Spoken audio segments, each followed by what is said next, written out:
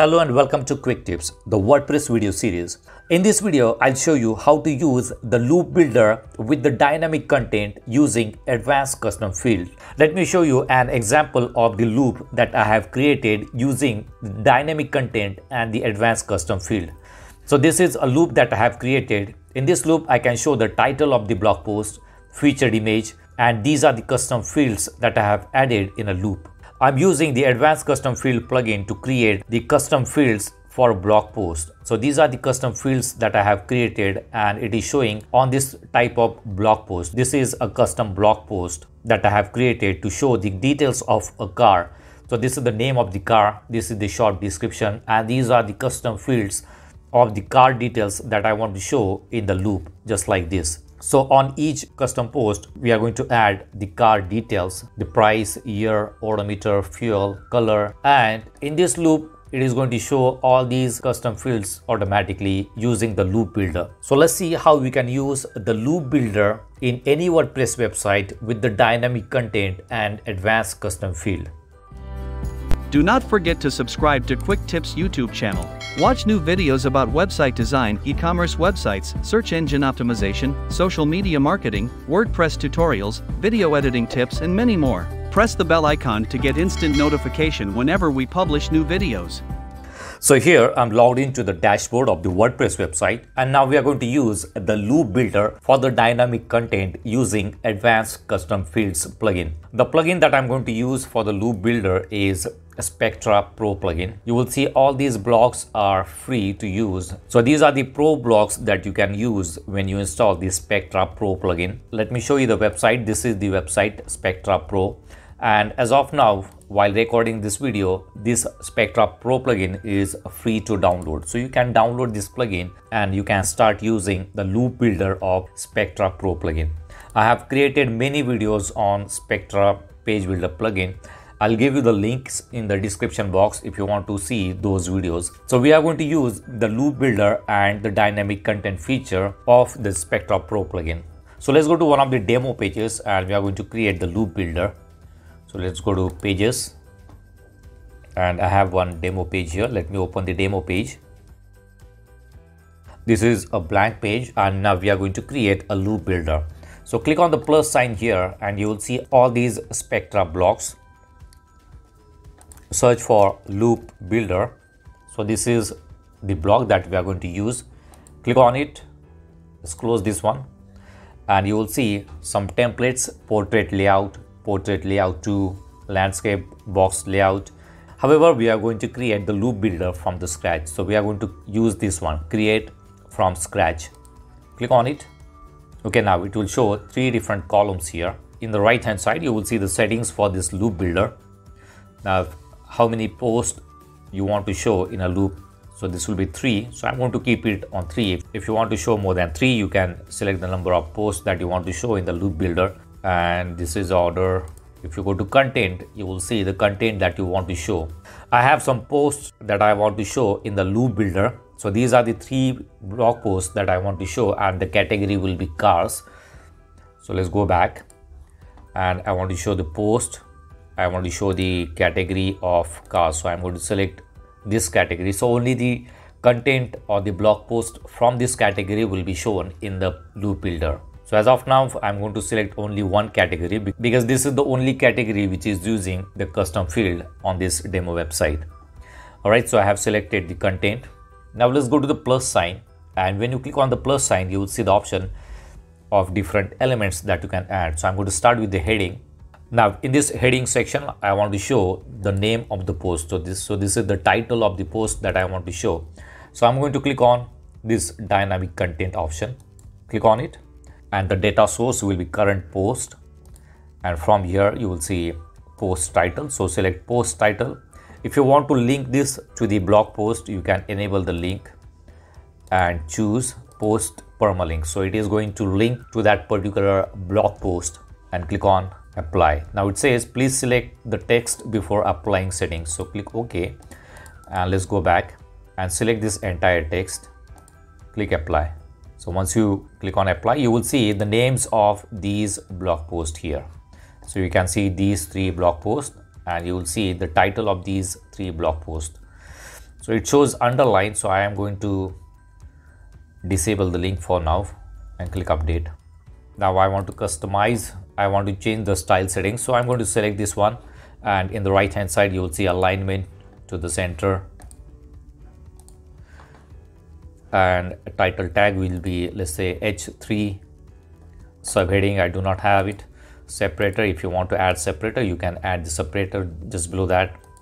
Style settings, you can change the color. Change the color.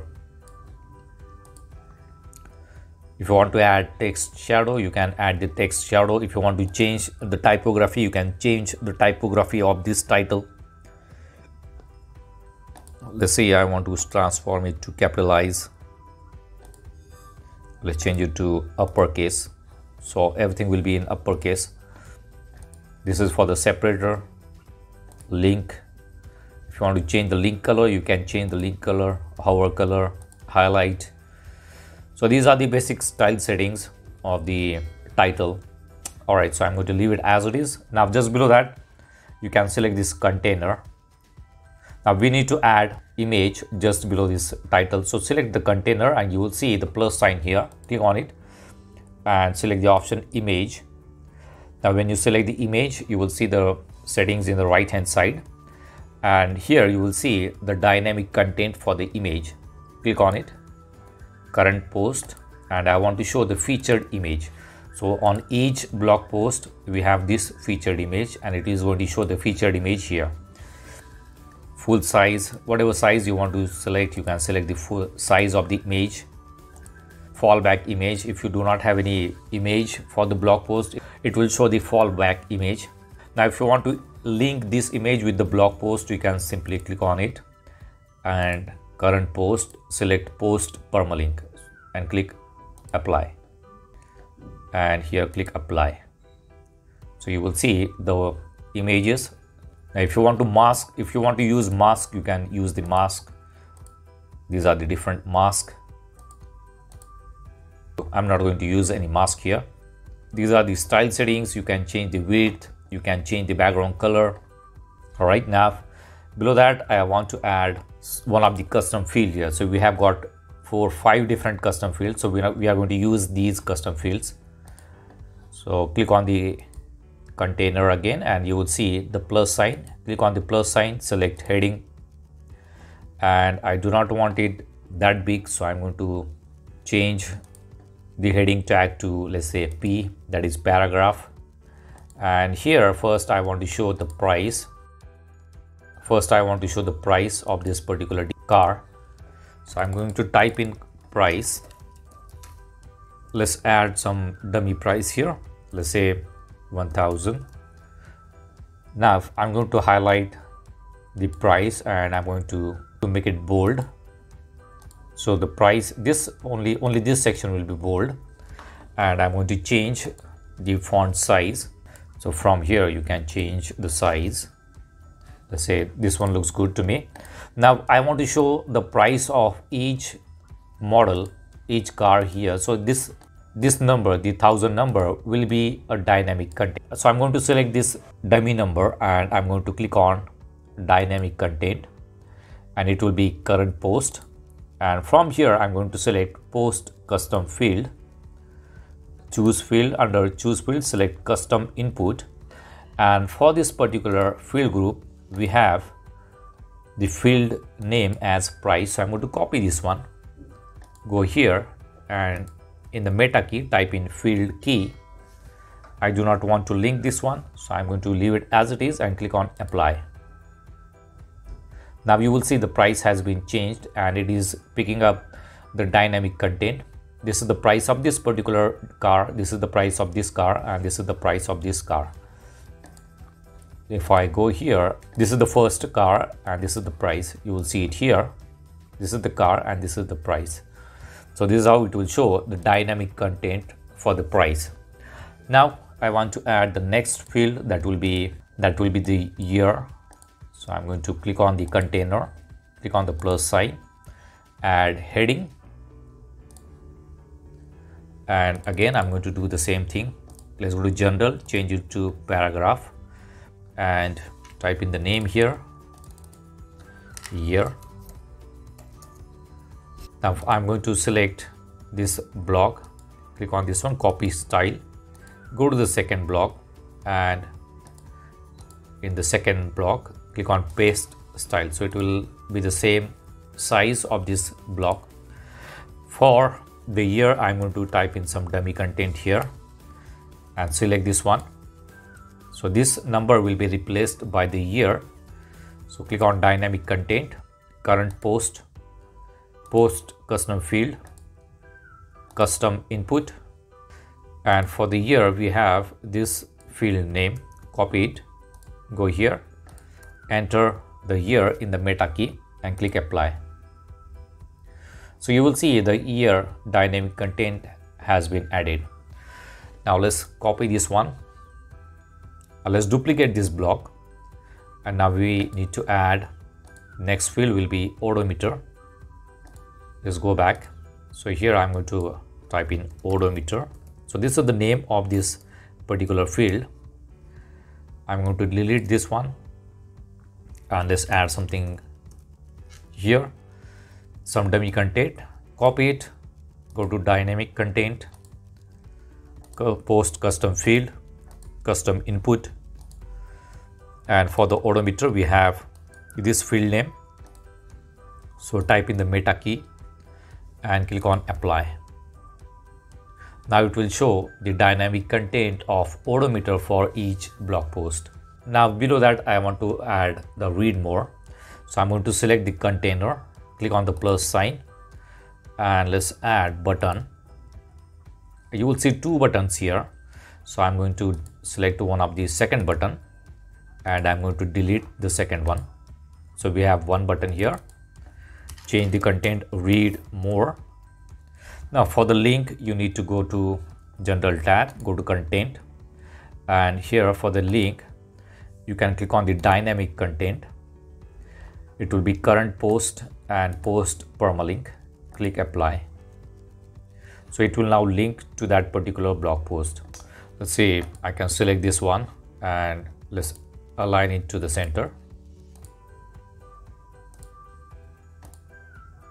All right, now let's select the container again. Let's add some border. Let's add solid 1 pixel, and you can change the border color also. Box shadow, let's add this shadow. So these are the basic style settings that you can change. Let's update this one and let's see how does this look. Click on view page and this is how it will look. This is the title, this is the image, this is the price, year, odometer. Now you can change the spacing between these items. Let's go back, let's go to the first option and let's go to style, spacing, and I'm going to add the top and bottom spacing. Let's say 5 pixel, that will be good.